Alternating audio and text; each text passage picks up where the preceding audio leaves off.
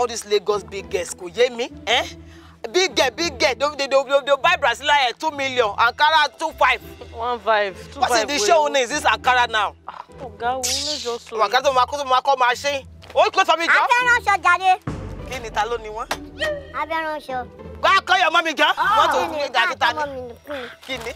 Eh, gbe kini kúrò fún mi. I can't show Daddy. Go call your mommy for me, John. I can't show. Kí lẹ fẹ́ rán? Go call your mommy. Go mi ò gbé o lè gbaṣọ lọ́wọ́ ẹ lọ fún mi ẹ wá fún mi kí ni? I can't show. You know that she's of the limited edition. Ẹ wo ló ń ṣe yín gan-an? Auntie Ramota limited edition. Yes, now. Kí ló ń ṣe yín?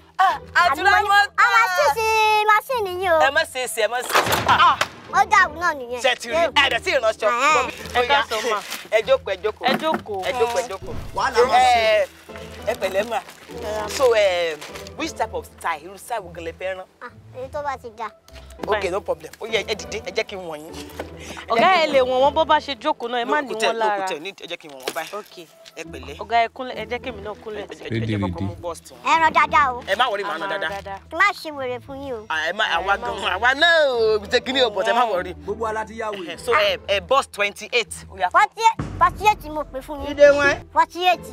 Lè lo 48 àti Ramota 28 ló wà ń bí yìí. 48 ni. Don't die, my friend. 48. Àti Ramota is this thing that you are doing. 48. 48 á tóbi o. Hello, Nene. 48 ni mo fẹ́ o. Ó yá right 48. Ọ̀gá ẹ put it in my head. Ó tẹ̀jú ṣe freedom tán. Òun ló ń ṣe lọ́wọ́ yìí. Write it down, Jare. Ọ̀gá mo bá boss ikọ́ 48. Waist 24. Spare waist. Ṣé pé you are a waist? 44 ni o. 44. Àti Ramota is going to be 44. This 24. 24 ni mo measure. 44 ni mo fẹ́. Wait, wo. Ó yá ó dé má bínú àti Ramota. Ó yẹ má ẹ wá. Wọ́n sì máa wọ̀ górí náà. Ẹ má bínú. Ẹ má bínú. Mo ti gbọ́, wọ́n ti gbọ́. But ó yá waist 44. 44. Ẹ má bínú. Ẹ má bínú. Hip 30. 50. 50 ni hip. 50. What type of plane is this? Ẹ jọ tó yà lọ. Èló gangan ni gbogbo hip Tokemaki wa. 50. Èló ni gbogbo hip Nengi. Kọ́ bá jọ Nengi àti Tokemaki papọ̀ kò lè pé 50. Ẹ tẹ́tẹ́ o. Don't die, my friend. Ẹ ti ń ta tẹ́tẹ́ di o. Okay. It's 30 ma. You never say anything. Ó dà í 50. Ẹ kọ́ í 50. 50. Ó wá kú length. Eléyìí lẹ́yìn. 10 lílé yìí o. Ẹ fi ṣe 20. Mélòó gan ni length yín gan tẹ̀ nìkan lo 20. Ẹ farabalẹ̀. Tọmọṣẹ́ ní àbẹ̀rẹ̀ yà àlejò ní. Ẹ pẹ́ bí. Ẹ pẹ́ díjọ bọ̀ lọ. Okay. Àti Ramota. Àwa. Gbogbo full length gangan 15 ni. Pàtó wípé lo skirt length 20. It will not be fine. You go explain. You got no evidence. Last one ma, last one sleeve length. Yóò mọ wọlé ni. Sleeve length 14. They play. 42.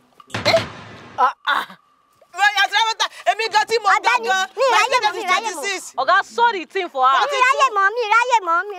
Àti Ramota. Wàhálà àti màá ránú aṣọ yìí. Wọ́n lè rà máyé gan. Fàdé, what's all this nonsense? I say you should need clothes. People should not dọ̀tí yìí. Brand new clothes that customers have nowhere. Ó dẹ̀ kó sí wọ̀bẹ́ àbí 5 times. Ọ̀gá ẹ má bínú ẹ jìbù rẹ. Kẹ́mi jẹ ìbúrẹ́ mo gẹ́gẹ́ bí òrìṣà tó fẹ́ bọ́ lọ mi. Are you stupid?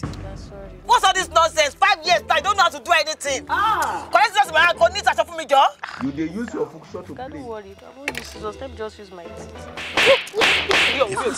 Very stupid. If you can't just need clothes for me jọ. Yeah. Àti Ramota, you come at the perfect time. Your clothes is ready. This is your skirt. In fact, gan 2 pieces ni mo rán. Eléyìí ò ń ṣaṣọ mi. Kò yé mi. Eléyìí ò ń ṣaṣọ mi. In fact, gan 2 pieces ni mo rán. This is the top of it. Boss, Aṣọ lélẹ̀. Your style. Láì wo. Your technical run àbí? Materials tó gbé wá kọ́ lélẹ́yìí. Àti Ramota, this is the material that you bought. Materials kan ló gbé wá jàre. Ẹ̀yin kọ́ lẹ gbé wá ní. Màá ṣe jẹ̀mọ́ yín lọ́wọ́ o. Bá mi rán wọn létí. Ẹ̀yin kọ́ lẹ gbé wá nínú black nylon tẹ́ ń wọ báyìí. Eléyìí ò ṣe materials tèmi. Eléyìí ò ṣe materials mi náà. Àti Ramota, the other day. Ẹ̀yin kọ́ lẹ gbé wá ní. Eléyìí ò ṣe máa bá yín jà o. Kí ló mi pé ẹ̀ẹ́dẹ̀gbọ́n ẹ̀ẹ́dẹ̀gbọ́n. Máa bá yín jà o. Máa bá yín jà o. Àti Ramota, ṣé mi mo ní material? But why is it that Baba ń jà o. Eléyìí ò ṣe materials. Somebody will so correct style, there will always be problem. Yeah, this is your materials now. Eléyìí ò ṣe materials mi. Ẹ wá ẹjọ́ ṣàlàyé fún mi. Ẹ wá. Ó ṣe materials mi. Ẹ má bínú sẹ́. Kiki, what is happening? What is wrong? Hey, she's the one that brought clothes for us last week. That she sew a nice skirt and blouse. Oh, Nere, my sister, look at this. This is the skirt that I sew for her. It's fine. Yes. Look at the blouse. I like this design. Thank you very much, ma'am. That is Auntie Ramota said that this is not her material, and she's the one that bring the material. You don't like it. Let her try it. Auntie Ramota,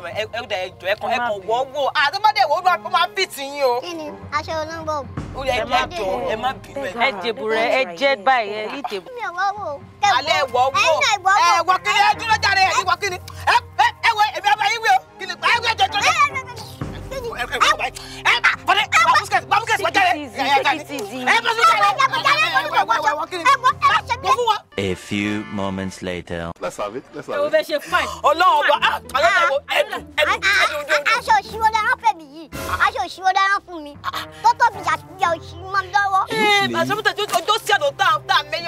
Money boss 28, you say 48. Money waste 24, you say 44.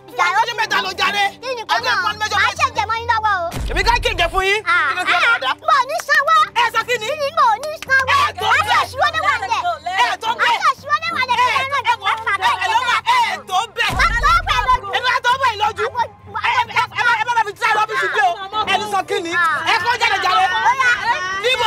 Please come.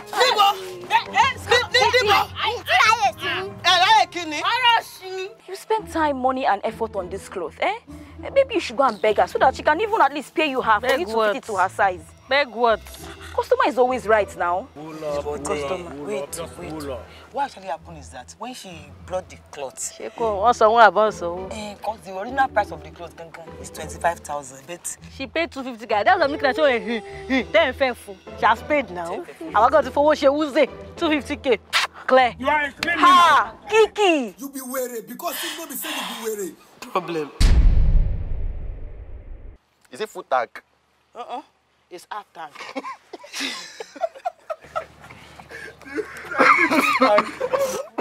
Wait. After this, I'll see you. Where is the tools? Where is the tools? Okay. Okay, that one now even motivation for you. Those are tools. Yeah. Action. Okay, God's time is the best. Alaba, your God's time is already against your money. Now, the color of thread want to use. I was trying to hold that laugh. I was really trying to hold it. I was like, why did you laugh? But yeah. What's all this by?